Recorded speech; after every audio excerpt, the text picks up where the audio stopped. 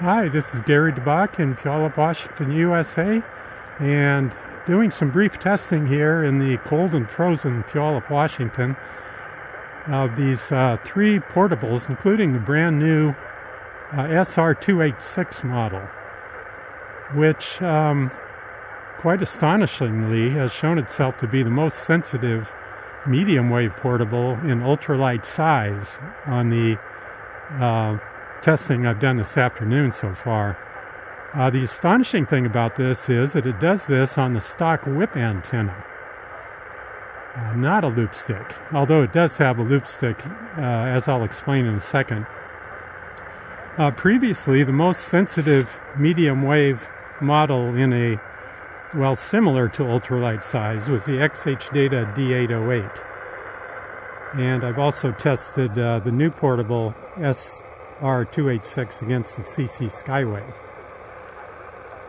The new SR-286 with the whip antenna can clearly beat out both of these in extremely weak signal fringe reception. Right now I have 530 TIS station about 20 miles north of here at 10 watts. On the whip antenna, as you can hear, the SR-286 does pull this in. Not exactly at a strong level, but much stronger than the other two portables. Now on the loop stick, the SR-286 has fairly good performance. It's about similar to the CC Skywave on loop stick reception, but it will get beat out by the XH-Data D808 on the loop stick, but not on the whip. You'll see a 5-inch FSL antenna off to the left. One more amazing thing I've discovered this afternoon is the new SR-286 couples up extremely well to an FSL antenna with a great combination of audio fidelity and sensitivity, as I'll demonstrate here. So right now I have the 286 on the whip antenna. The procedure for switching to the internal loop stick is a little bit tricky. I'll demonstrate here. First of all, you might as well put the whip down because you're not going to be needing it.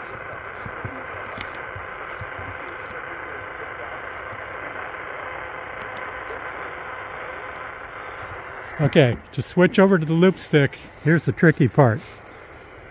You need to press the AM button and the page button exactly at the same time for 2 seconds. If it's not exactly simultaneous, it won't do anything. So here we go. I'll try it in the frozen backyard. And I was able to do it. You see it has antenna internal. It showed briefly for about 1 second. Now I'm going to try to receive that fringe station on 530 with the loop stick alone.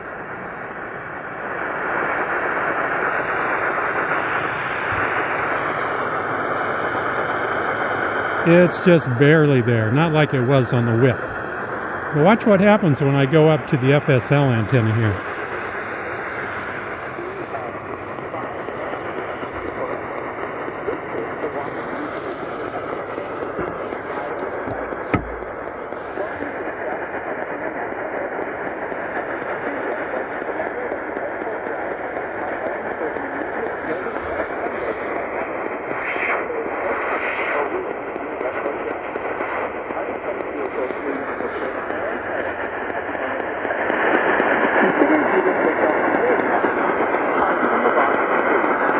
And of course I have to move this in and out to get the best coupling distance.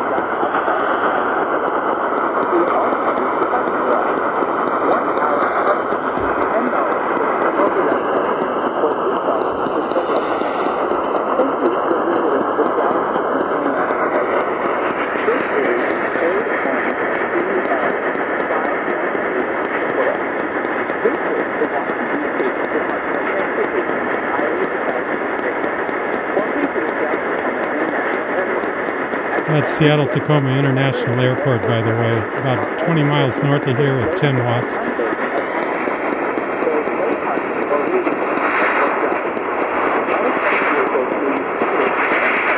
Extremely sharp tuning on the FSL.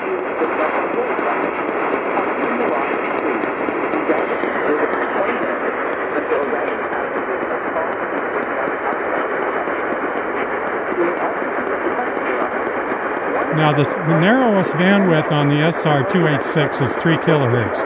I've set the CC Skywave on the same 3 kilohertz. Let's see how this couples up on 530.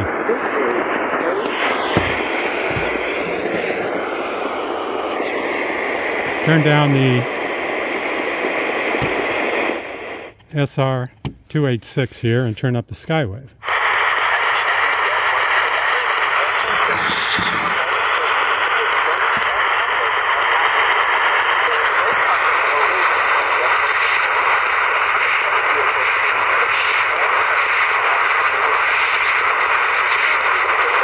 Okay, I've got it coupled the best I can to the FSL, and it sounds pretty nasty.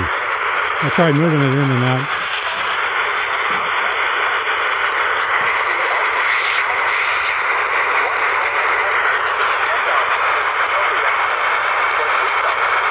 My own opinion, this is not in the same league as the SR-286 and inductive coupling to the FSL. I'll show you the difference once again.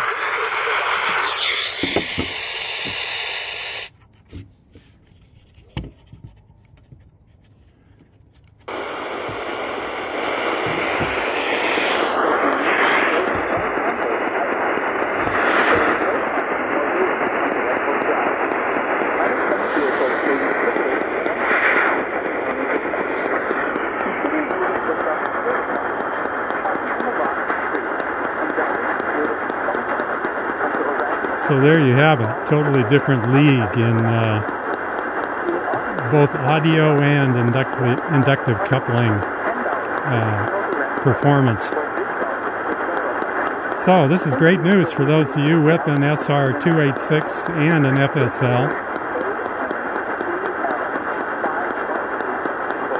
I'll have to get used to this performance. The Skywave is the one I've taken out to ocean beaches up till now, and it's going to be a pleasant surprise to hear TP-DX with this great audio quality, assuming that the 3 kilohertz bandwidth, of course, can keep the splatter at bay.